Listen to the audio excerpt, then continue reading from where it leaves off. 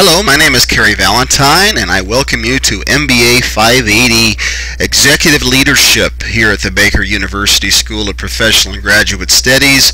The objective of this brief series of videos is to help orient you to the class, to get you prepared for the next 6 weeks of content that we'll be working together on. Again, I'm Kerry Valentine. I'll be your instructor for the class.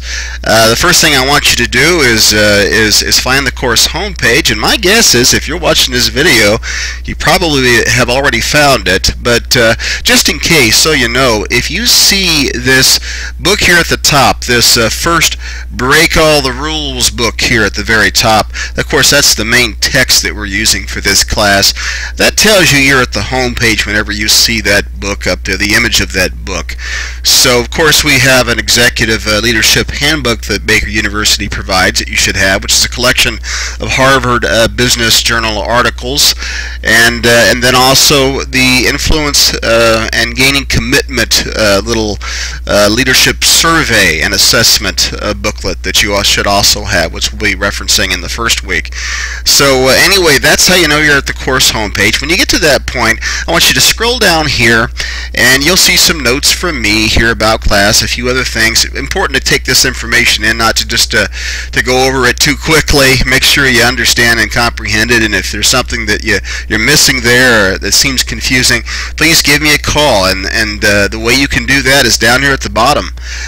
There's my telephone number there. It's a dedicated student line. It's just for my students that the classes that I teach. So go ahead and call that, and and if we don't connect, give me a voicemail. I also work a full-time job, as most of you, and that being the case, we'll speak in the evening or even set a phone appointment if necessary to help clarify things that we may not be able to do over the email. Of course, my email is right up there, the Baker University email account as well. But the first thing I want to do here in this first series of video is point you to some of these resources that are here at the top that you get into before you start the first week's content.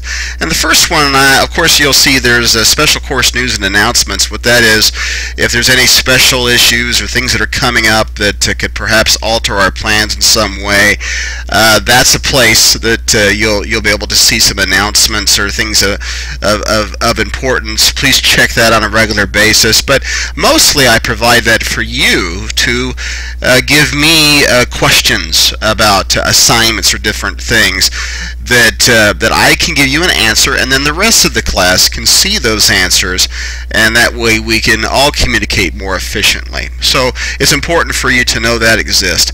The next thing is, of course, the OMB Executive Leadership Syllabus. That, of course, you want to download that. You should already have it, but just in case, you want to, of course, reference that. But the first thing I want to do, and before this video is complete, is the discussion board forum rubric. And if you click on that link, what you're going to get is this document here.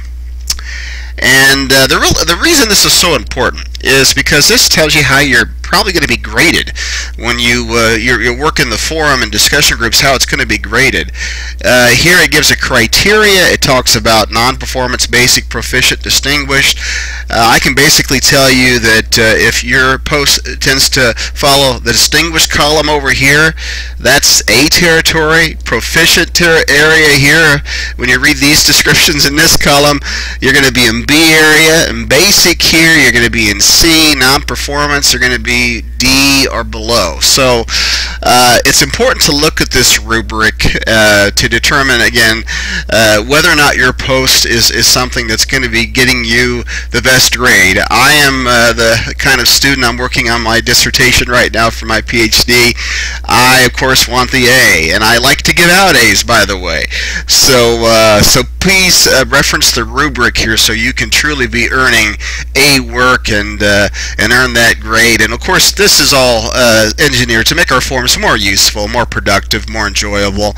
And so that's the first thing I want you to do is look for that rubric. And then in the next video here coming up, I'm going to talk about a couple of other rubrics and some of the assignments as well. So I'll see you in the next video.